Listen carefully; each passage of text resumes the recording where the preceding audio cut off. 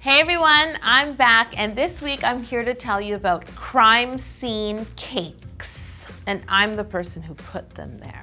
These are 3 of the goriest cakes I've ever made on How to Cake It. And I wanted to talk about these cakes in honor of Crime Scene Kitchen because season 2 premiered last night on Fox, and these are the kind of cakes that I think would be found on a crime scene. Speaking of crime scenes, this video is sponsored by June's Journey. June's Journey is a free to download mobile game, and June is the star. And while she's on this private island, she's solving a murder mystery while decorating around her gorgeous mansion on a beautiful island. To solve the mystery, you have to find objects, and there's these beautiful scenes where you have to pick out the objects, which I happen to love. If you know me, I'm one of those people who loves the spot the difference or the find the bird in the picture. I love those kind of games. Coat rack, fan. Hey! You can download June's Journey from the link in the description below. You're gonna have a good time playing. I need a shrub around my pool. Oh, that looks beautiful. Yes, June is going to have all her friends over. Look at that. Yes, June. Brain cake. To make this brain cake, I baked a deep red velvet cake, so I added burgundy to the batter as well. But it blew over because I accidentally left the fan on high in my professional oven. And when I took it out, it was such a mess. I remember being so upset about that, but it set the tone. Yeah, it's appropriate. It is, it's very appropriate. So the carving is really easy. You just gotta make sure to make a bit of an indent in the center to divide the left brain from the right brain. My brain apparently is not working either way. And the bottom of the brain. So I created these grooves in the cake, and then I simple syruped the cake.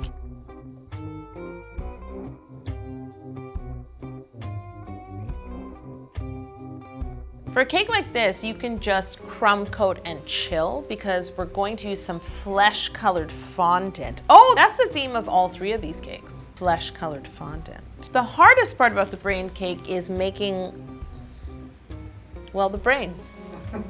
Or what's time consuming rather, is to roll out all the tubes of flesh colored fondant and then arrange them on the brain to create that, that brainy pattern. That brainy pattern. But according to the medical model that I had, our brains are not perfectly symmetrical. You do want to make sure that when you're putting the fondant on, A, it's definitely sticking, and B, you're not leaving any openings where we could see the buttercream through. Although I would think an injured brain might have brain matter. Ew. What kind of a crime scene is this? Or there's parts? I don't know, but whoever the murderer is, they're terrifying. I hope they catch them. I don't want to find any more body part cakes. Maybe all 3 of the cakes are the same. Same person. Ugh, I just got real chills. Oh yes, so I had to lift the brain because the bottom parts of the brain are kind of hanging out the bottom.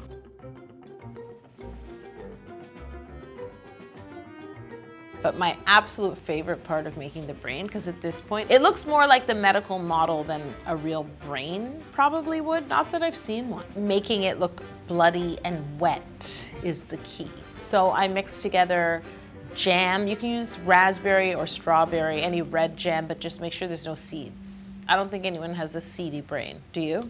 And it's good if it stays gloopy and wet. That's the point. It's not like when I paint a cake and we want it to dry. We do not want this to dry, and we also want all of the jam to seep down into the little crevices.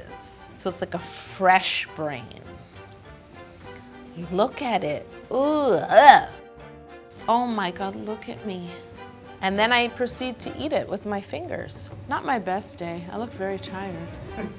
Exhausted, actually. So now moving on to heart cake, I also baked a red velvet cake. The shape is relatively simple. It's kind of more teardroppy, if you will. I begin carving the heart. It's not like a cartoon heart, but it definitely has a bit of a teardrop shape. And then, like usual, I'm going to simple syrup the cake, fill the cake, crumb coat the cake, And once the crumb coat is chilled, what's really important is we do want to add some veins and arteries to the outside of the heart before we cover it with fondant. Because if we were to cover it with fondant and put veins on after... You have to look at real heart pictures for this? I think I did. Let me tell you that my search history is something. And then, you know, we're done the cakes and I forget all about it. And then I scroll back in my phone looking for something else and my phone is a crime scene. The veins I laid on the cake, I did purposely make them red and blue. You won't really see that. If you don't have time for that, then you can just make the veins in the same flesh tone fondant you're gonna cover the cake with. I did make this flesh tone a little pinkier. I haven't held a human heart in my hand, but I'm assuming, or have I, that the flesh is, you know, not like the outside. I'm just imagining that it's more of a pinky tone. They're coming, they know what I did. It's the SWAT team. Make sure to work that fondant into the grooves of all the veins and arteries so that you can really see them and they stand out. Tuck in the excess and then cut away the excess. And then the rest of the parts of the heart, I need to add to the heart. So kind of like with the brain cake, I had to add all the tubing. I now need to add these other parts and large valves. What we're gonna do is try to softly work that fondant into the fondant underneath. It wouldn't be natural for it to be so seamless. Yeah. It wouldn't be perfectly smooth, exactly. That would be heartbreaks. Heartbreaks. Aww. Then I added more veins and valves on the top in the same fleshy color. What body part are you gonna make next? I was just thinking that, that's why I'm getting distracted. A neck. It's just like a log. And then once again, just like the brain, the heart comes alive, or rather unalive, when you paint it. And I still made it rather opaque. You'd want it to be really sort of bloody. There's enough food coloring in it to keep it glossy. And then where the valves open, so where the heart must have been ripped out, I need to fill those with really goopy blood. Blech. So what I did is I melted some ganache and mixed it into the food coloring mixture. Now normally water and chocolate are a bad combination because it causes the chocolate to seize. However, in this case, I think it only adds to the look of it. What happens is the chocolate makes it look a really dark, old red, like blood that's been sitting.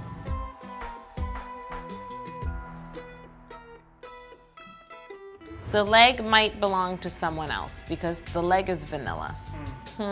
The leg is a whole lot of vanilla cake that I baked in rectangles. I leveled, I removed the caramelization from the bottom and the sides, and then I cut it up into smaller rectangles so I could configure a long leg. It was a giant, that's, oh. You think that's the leg of the murderer of the other two?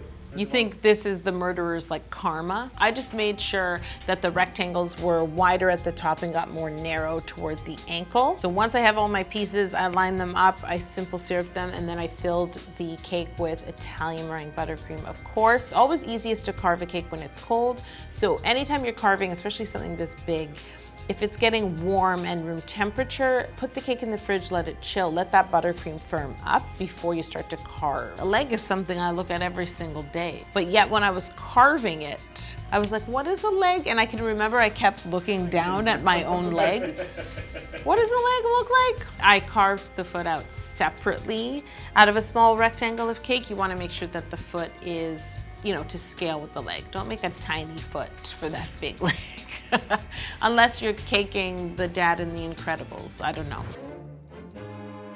Oh, I iced it in red fondant. Iced it in red fondant? Yeah, I did. Whoa, I crumb coated it in red. Fondant. I mean, buttercream. Covered, once again, flesh colored fondant for the win. Now keep in mind, normally I ice cakes too. In this case, you only have to crumb coat because a leg is not perfectly smooth. It's not an object. At the top of the leg, which is where the thigh is cut off, I left the fondant hanging over a bit and then I pulled at it rather than cutting it perfectly so that it would be like ripped skin. And then I need to also cover the foot. So now what I have to do is make toes to go on the foot. Same flesh colored fondant. I'm gonna make 5 toes. I took off my Crocs and I looked at my toe. No. And then I also created nails for the toes. I rolled out white gum paste really thin and then cut out little nails and added them to each toe. And then I added the toes to the foot, and I did need to use lollipop sticks to keep the toes in place. Because they're solid fondant, they are heavy. So if you don't do that, they'll keep moving away from the cake as you go on. But I did also start to make scratches and tears and pokes in the leg. Because you gotta assume that he put up a fight, right? You're not just gonna sit there while someone rips off your leg. Oh yeah, oh that's why I did the red buttercream under. Because I created a big gash in his foot, and like you said, it looks like an open wound.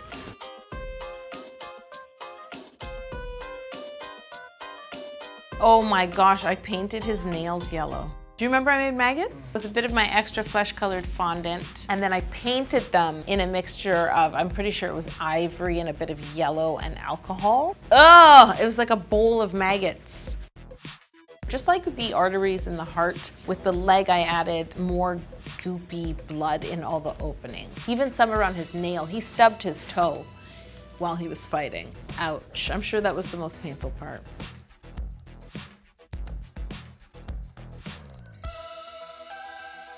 Like, the leg cake doesn't scare me. You know what scared me? Watching Furious Pete eat it.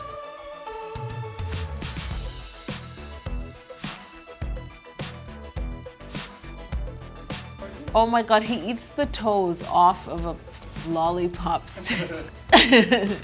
Okay, there you have it. Those are the cakes from the How to Cake It crime scene. A human brain, a human heart, and a human leg. Let me know in the comments if you need me to cake any other body parts. Don't forget to watch Crime Scene Kitchen on Fox Monday nights. You'll see me there. Thanks to our friends at June's Journey for sponsoring this video. Don't forget to click on the link in the description below to download June's Journey. You're gonna have a great time. I'll see you next week.